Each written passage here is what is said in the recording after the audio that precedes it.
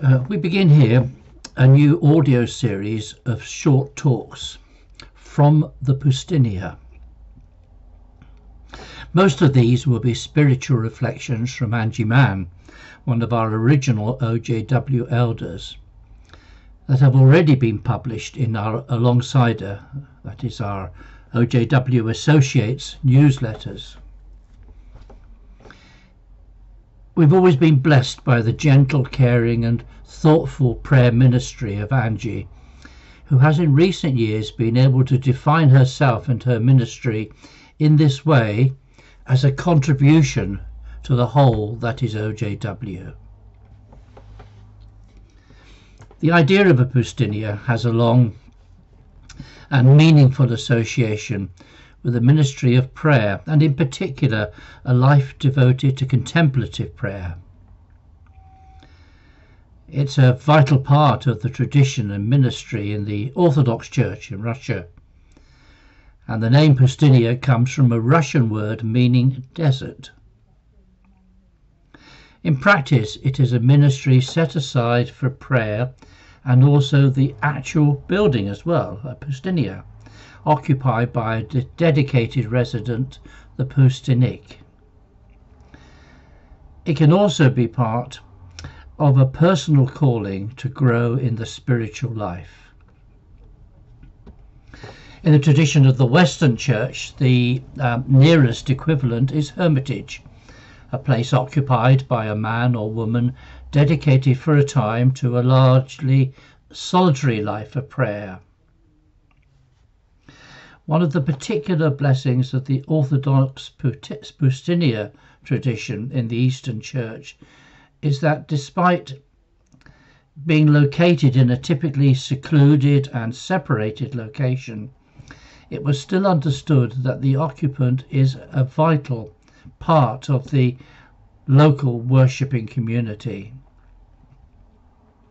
That fellowship has the reassurance that their resident Poustinik is always there, both as a prayerful presence, but also, if required, a welcoming presence who would listen and offer prayers for visitors, and probably, like us, put the kettle on. So, why do we need a Poustinia, and what does a Poustinik do? The ministry is founded on intercession through the practice of contemplative prayer using devotion to scripture and long periods of silence. It's about being set aside and being devoted to, and above all, waiting on and listening to God. The essential spiritual characteristic is an open heart and a listening soul. It might seem like a contradiction to shut yourself away from the world in order to be able to serve and care for others' needs in intercessory prayer. It's one of the fundamental Christian paradoxes and can be understood through a process of spiritual reflection, usually over a long period of time. And in that reflection comes the understanding and comes the answer. And that journey is the very heart of what contemplative prayer is actually all about. I would offer 6 interrelated recommended preliminary understandings for the practice of contemplative prayer for your reflection as you approach this. Each of them offers the possibility for exploration and spiritual growth, both in your personal devotions or as part of a fellowship group. This is not intended to be a definitive list. There's so much more, always is more to learn, but rather part of the ongoing process of sharing cumulative experience of what might be helpful for all of our personal journeys towards God in prayer. Wherever we are on that path, we are all pilgrims on that journey. So my 6 points. The first point: Prayer can never be separated from everyday life. They're one and the same. The value of any part of our life's work is found not in the nature of the work itself, but rather in the heavenly love which motivates us to respond to Father God in whatever he calls us to do and wherever he calls us to do it. Secondly, only the Holy Spirit can teach us how to pray. We are, of course, very familiar with this idea and know this because it's a foundation of what all of the Church teaches. Therefore, we all experience this message, but we can so easily pay it less attention than we should. Contemplative prayer requires that we learn and experience the promptings of the Spirit afresh each and every day. I would offer the possibility, by way of a direction towards an answer, that this part of our relationship with God is better sought by waiting rather than by effort or any specific learnt method. The only common factor is the personal reality of the cumulative experience of our own life's pilgrimage towards God. At any one point in time, we are who we are. Third point. Learned technique must always be subordinate to encounter with the living God.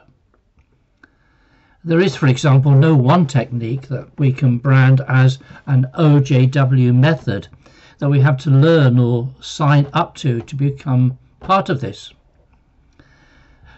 There's no requirement to be on message, which needs moderating or even testing in any way. We share together and choose to come together and identify with each other in fellowship because that is where God has placed us, each of us, at this time. We choose to belong together as equals in the sight of God.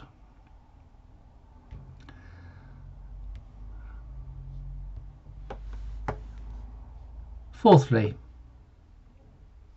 prayer is at heart an offering. If we are able to experience prayer quite easily in this way, one very important consequence which will bless us is that we should be relieved of any anxiety to succeed, to make a success of prayer, to get it right. This, of course, will then save us from discouragement. And I would suggest that discouragement is perhaps the single most important reason why we do not persevere in prayer. Fifthly, prayer exists and prayer prospers in the context of proclamation. We're now very familiar with this one through Mike's teaching on the kingdom. I suppose this may be the closest we might need to get to anything that looks like an OJW method. But actually, it's a universal truth, and it's at heart the profoundly human as well as spiritual need to be fed and nurtured by the shared truth of the gospel kingdom message in the scriptures. And my last point. Each person's experience is unique and special and of equal importance in the kingdom. It is a personal spiritual journey, which others can share from time to time, and we with them along the way. We can thus learn from and encourage each other. So, how does all of this relate in practice to the ministry of OJW? Well, in one very important sense, we can all do this and benefit from it. It's not an elitist activity, but of course some do have a special calling. Most aspects of this contemplative ministry mirror the aspirations of OJW and its thinking and its theology. And you can see that especially with the International Prayer Project, which is at its heart about our working relationship with God. please go to our website for more information on this. And then perhaps from my own experience in our local church. A few years ago, we've been exploring some of these thoughts and concepts as part of our journey of prayer in a weekly online Zoom-based prayer group session. This was actually set up in the first place to meet a very specific practical need during the first pandemic lockdown, when we were not able to meet together for prayer. And yet we saw a vital need for regular parish intercessions. Well, every meeting began with proclamation through the reading of a Bible passage, and then a meditation and a silence. And then within that silence, we bring the needs of others by simply naming them. Their needs are offered before God's mercy in what is a prayerful, holy space. By the way, this time became for our group praying together a regular, precious, peaceful place for us to be amongst all of the busyness of church life. So Poustinia, well, we need to remember that the original Poustinia traditions arose from a need to have a dedicated ministry for a person in the fellowship or community in order to serve that community. Everyone needs and benefits from the spiritual, prayerful ministry of an accessible Poustinia in their lives, and maybe especially in their own fellowships. In OGW, we are blessed to be able to say that Mike, though he might not seem always to talk about it in these terms, has always done this as the fundamental basis for his ministry, which has always been about sharing with us the fruits of his own deep, deep prayerful relationship with God. And long may that continue. So I invite you now in this series to follow Angie on her Poustinia journey and to be blessed.